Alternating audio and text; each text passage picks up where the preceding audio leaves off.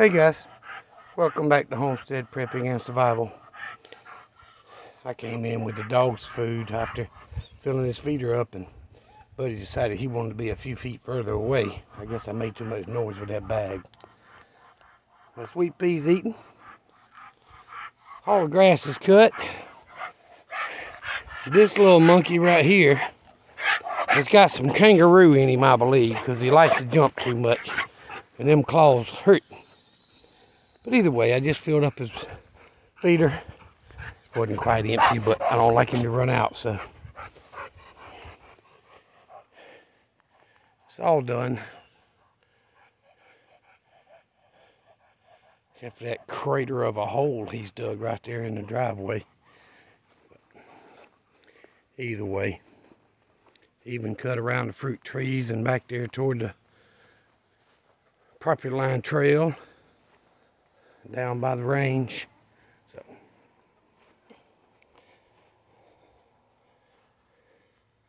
it's been a beautiful day today. A little bit warm when that sun was beating down earlier when I was moving all that metal, but been a beautiful day. And I already did a little video for y'all for in the morning, so this one will probably come out Tuesday. So it won't be long and the adults will be hanging out in their pen, and I'll probably let the babies out to 18 until it gets good and dark and they go to roost. But either way, mower did fine. About time to order a new set of blades. I'd rather order a new set than sharpen those. But either way, I'll probably order a new set, put them on, and then sharpen them and throw them on the shelf as a spare. My brother texted me while I was cutting grass, and I had the phone on charger, so. But he says, I found some more long metal, and I've got enough long metal to do this side, if I'm not mistaken. I believe there's 3 pieces there and 2 over here. I want to count, see how many I used.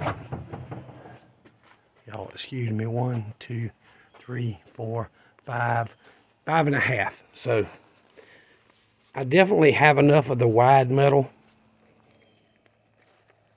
that's that long stuff, to do the lean-to on this side. I may have to like take some of the shorter pieces to do the last row, but that won't be a problem. There may be 6 pieces here, I can't remember, but it's all the 10 from the old one that I didn't use is up under this door here, and then there's a lot more of it. I think 11 more sheets over there, so that's plenty to do the pistol range shelter out there on the range at the classroom. Just got to finish cleaning up a little bit here and get the ledger board put up and start building this frame. So I've still got to, I know I've got wire, I just got to find it. If not, I may end up buying a roll just so I can do the wiring the way I want to. But I'm getting closer. Once I wrap this side with metal, everything in there will be pretty much EMP protected. It will not be perfect, but nothing really is. There's no 100% guaranteed way to protect anything from an EMP. But having the metal roof and wrapping the walls with metal is going to give me well over 90-95% chance of whatever's in there surviving an EMP. So that is the plan. If I have enough, which I don't think I will, when I finish the lean-to on that side and the classroom pistol range out there, then I may start to wrap that side over there, at least do 1 or 2 sides of it. I don't know. I may do the outside edge and leave the front and back open so I can drive through with the tractor and the backhoe. But either way, there will be some more storage put up above on that side. I'm thinking of taking this that I've built and shortening it, making it a little less storage room really, but more headroom walking up under it. So I may just go in and cut each board and shorten it by 6 inches, raise it up another full 6 inches, and that'll still give me plenty of storage and a little bit more headroom. But the problem with that is, I know it's not a lot of stuff on there, y'all, but that's a lot of time and effort putting that stuff up there and building it, and now take it apart to do that. So I don't know if I'll do that anytime soon. I would much rather go ahead and get the lean-to on the other side done and the wrap on this side done before I start tearing into that kind of storage rebuild. So anyway, I was down there when I was cutting grass. I took a quick look at the old shooting bench out there. It's covered up with a bunch of scrap lumber that we were using, building that classroom and the shelter on the classroom there for the pistol range.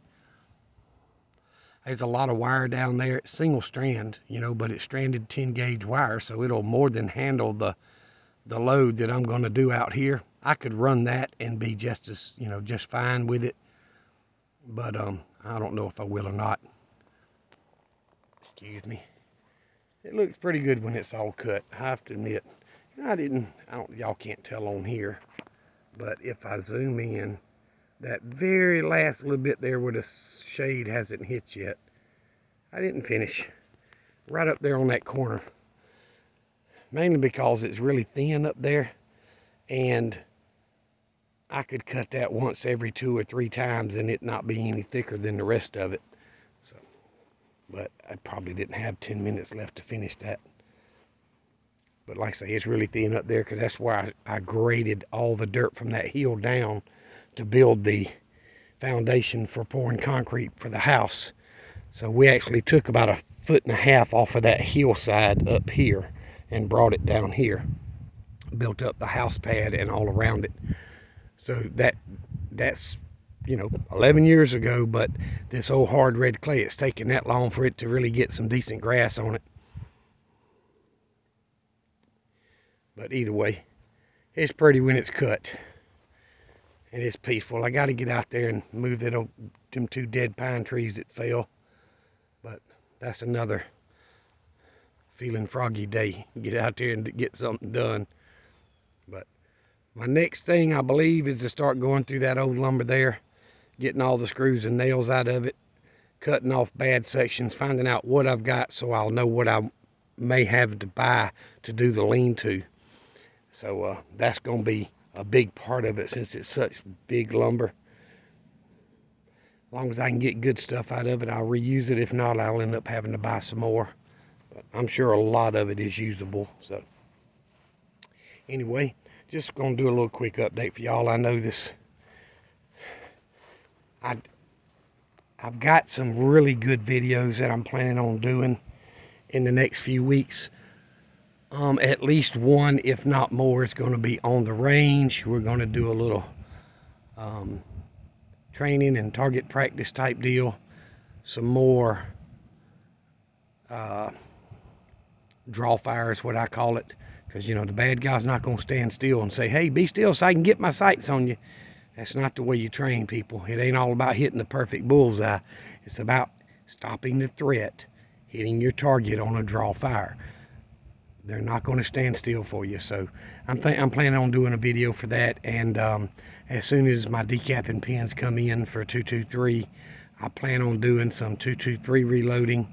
So you reloaders out there that are following me, I appreciate y'all. I've got a video coming pretty soon for that for y'all on 223 556. And those that just like the shooting and target and practice stuff out there, I've got a video I'm planning on doing for y'all coming pretty soon.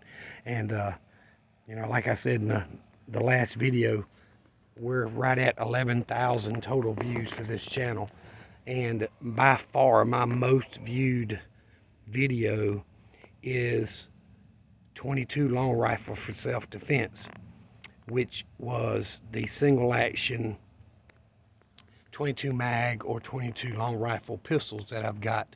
And I was just out on the range by myself, draw firing, draw right and left handed shooting. That video's got almost 2,700 views last time I looked. So that's a lot of views for one video. And as my buddy told me, what's getting the views is what people want to see, so you need to do more of it. So I'm planning on doing a little bit more of that for y'all. But I do appreciate y'all, those that have subscribed. My daughter texted me also while I was cutting grass and said 175, and I said woohoo. So currently we are at 175. Hopefully we will continue to grow. I appreciate all you new subscribers and all the ones that have been with me since the very beginning. We are approaching 1 year mark. I would sure like to get to, 1,000, 2,000 subscribers, but I understand it takes a while.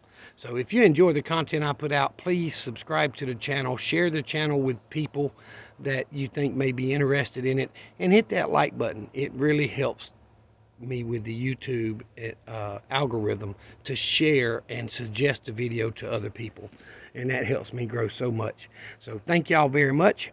I appreciate you. Remember the two things I always tell you: Jesus loves you, and so do I. Y'all be safe. Be prepared.